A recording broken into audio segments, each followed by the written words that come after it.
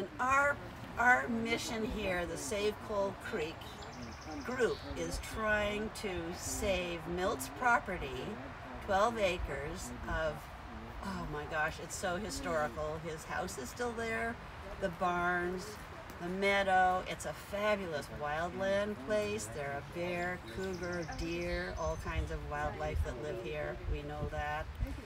So that is our mission, is to try and preserve Milt's legacy, his property.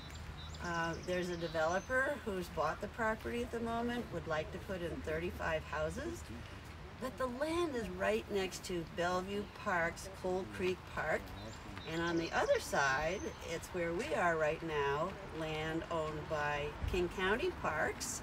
And I should introduce to you my husband, Steve Williams. Barb was talking about the two parks, and there's a map here that shows green Cougar Mountain on the uphill east side, Lakemont Boulevard coming right down through the middle.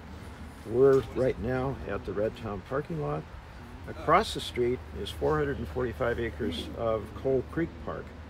But right in the middle, where the animals cross the road, and where it would be a much safer place for people to cross the road, is this privately owned property. We're worried that they're proposing to put 35 houses in there.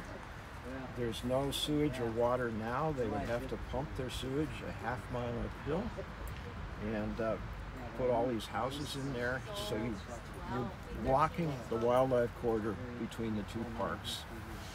And that's what we're trying to preserve with the program here.